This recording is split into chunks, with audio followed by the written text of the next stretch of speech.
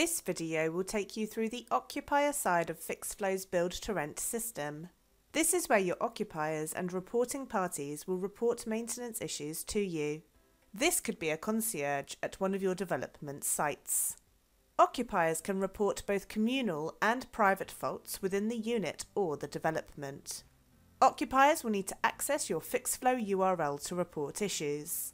We have many ways to help you promote your Fixflo URL to your occupiers to increase the usage of Fixflo.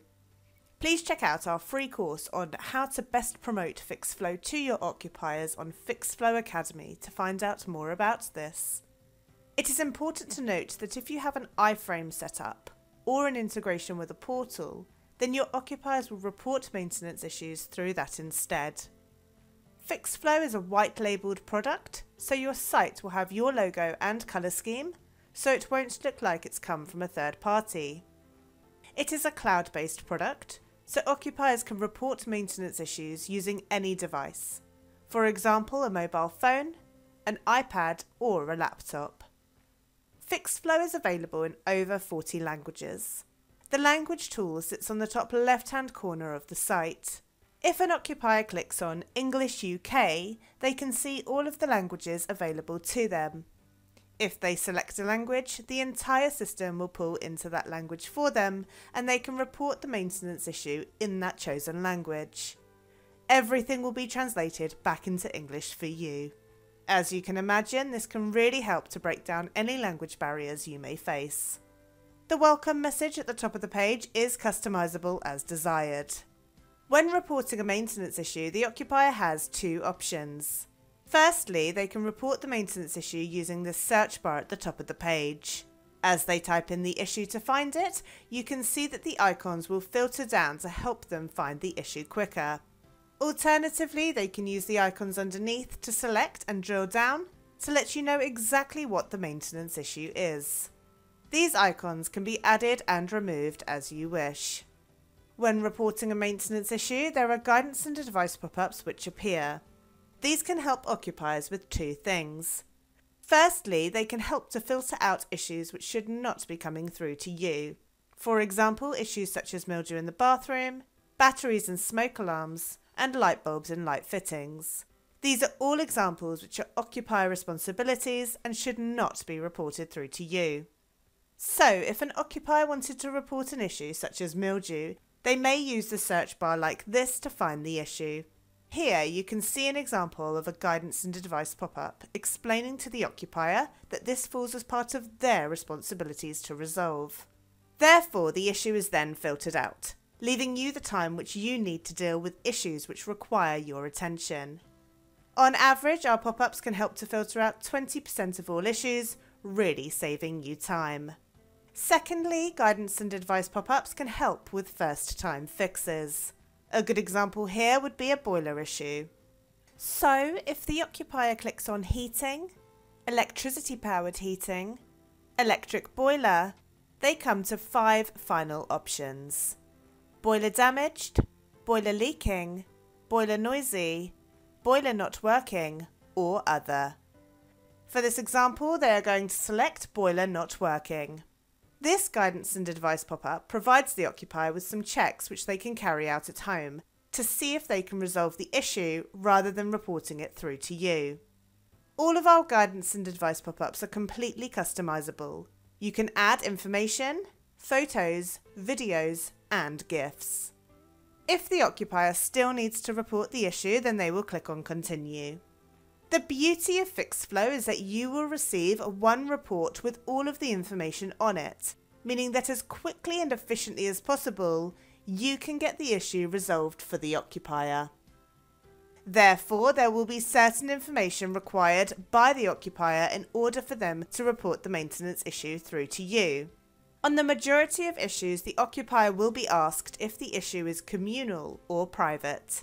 However, this will not be asked on issues which are purely communal, such as a lift or a bin store.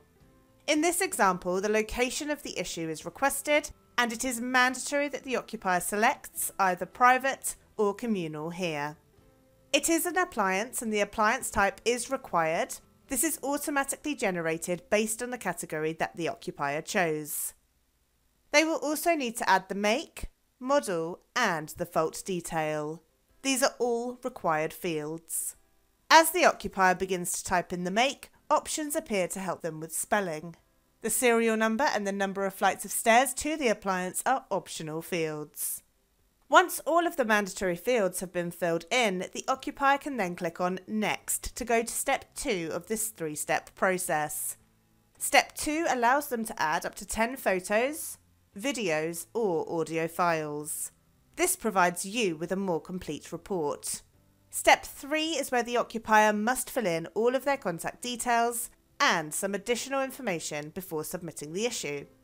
Please note that when they add their address, there are different options for sourcing addresses, which you can select from within the agent side on Fixflo under Setup and Settings.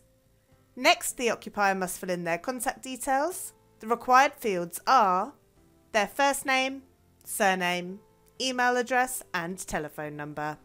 Finally, they can add in additional information.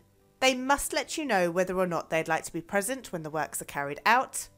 They can add any further notes if they wish, and you can add additional fields, such as pet information, alarm information, and parking restrictions. These can all be turned on in your setup and settings. The occupier can let you know whether or not there is a vulnerable occupier at the property. By clicking on Vulnerable Occupier, they are given a definition of this. If this box is checked, then this will be added onto the report. They can tick to have their details remembered for next time. This is not recommended on a shared PC, but it can be quicker for them reporting issues going forward. They must agree to the Fixflo terms and conditions. These state that Fixflo are not responsible for resolving the maintenance issue and that we are simply a hub which they're reporting the maintenance issue on. Once they are happy with everything, they can click on Submit Issue. Here they will be able to double check the report before they confirm this. Once submitted, they will then be taken to this page where they can see the IS number. This is created by Fixflo and it is unique to this particular issue. They can click here to report another issue and fill out a quick Fixflo survey by clicking here. When a new issue is reported, 2 emails are automatically sent out. One will go to you and the other is sent to the occupier. You will receive an email to let you know that a new issue has now been reported. This will have all of the details of the job on it so that you can progress the issue as quickly and efficiently as possible for the occupier. This will come complete with a time and date stamped PDF document. The occupier will also receive an email regarding the issue. This email will keep you compliant with Section 21 as it provides them with an adequate response. An adequate response is you responding in writing within 14 days to let the occupier know what you are going to do along with the estimated timescales. This is all covered off for you in this email. Their email also contains the time and date stamped PDF document. Thank you for watching.